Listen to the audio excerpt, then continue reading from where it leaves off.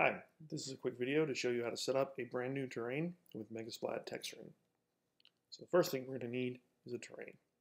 So if you go to Game Objects, and you go to 3D Objects, and you create a new terrain, that'll give us our terrain.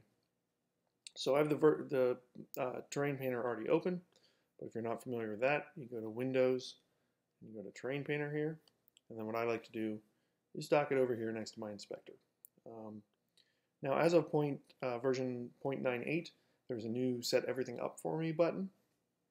If you click this button, this will create the shader, the material, and the control maps automatically for me. So it'll create them all in the asset folder, so probably the first thing you're going to want to do is move those somewhere in your project where you want them. And so we can see here that we now have a terrain shader, this terrain material that's been created for us. Go to the inspector and see that. It's been set up as terrain.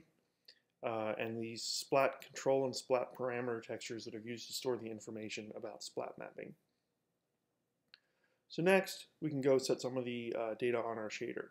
So the first thing I want to do is choose a packing mode for my textures. Now, my favorite is the normal SAO. I think it gives the best balance between performance and quality. And I already have my textures packed, and the textures packed for MegaSplat are included in that packing.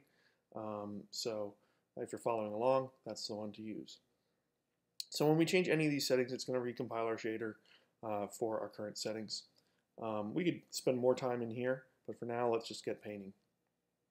So next, I need to assign the texture arrays for my textures to these albedo and the normal SAO texture slots. You'll notice that under terrain data here, under this rollout, there's already a splat control texture assigned. It'll only actually assign the parameter texture when the parameter texture is needed. It will create it right away, and then if it's not needed, it will unassign it, and that's so you don't include that data in your build if you don't need it. So let's click on the albedo map and select the MegaSplat diffuse texture array. And then we can select the normal SAO array as well for the normal channel. So you can see our terrain is textured as if it's one giant single texture. So the first thing we're going to want to do is change the texture scale so that our terrain tiles that texture a whole bunch of times. And so now this is looking more like a terrain. And just for testing the painting, we can flip over to our terrain painter. We can select our mesh, and that'll bring up the painting interface. And then what we have to do is select the texture array config that acts as our brushes. So again, we select our MegaSplat diffuse texture array, and now you can see all the brushes for painting on this landscape. I like to put my visualization to disk instead of sphere, but now you can select one of these texture clusters, and you can paint right onto this terrain.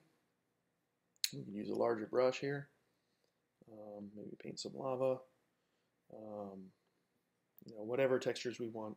We can just paint down onto this terrain. So that's how easy it is to get started. There are other tutorials for converting existing terrains, but it's actually pretty simple now to get a terrain up and running. Now, you may want to control some other parameters here. You may decide that you want a higher res splat map. So what you can actually do before you work is swap this texture for a higher res one. And right now this is 512 by 512, and that's because the default values in our terrain were created at 512 by 512 in this splat control tab here for the terrain, which is in the settings panel, and you can see it, I can find it here. The terrain width and height were set to 500, so it made a 512 pixel texture to control that. If you make if you change these settings before you actually run the, create all this data, then it'll create it at that resolution. And then you can use your standard terrain painting tools to, do heights and things like that. Turn off the painter here. We can change our brush size and opacity, sculpt our terrain as normal, and then flip over, use the terrain painter to paint textures onto this. It's pretty easy to get started. If you ever have any problems, you can look at the material and make sure that the splat control texture is assigned. And the other little piece of data down here is this control size value that's displaying what the texture size is. And that's actually very important to be the correct size of the texture. In older versions, you have to type those yourself. Now what it does is it actually just looks at the texture data and sets the size correctly. So I hope this has been useful, and have fun. Thanks.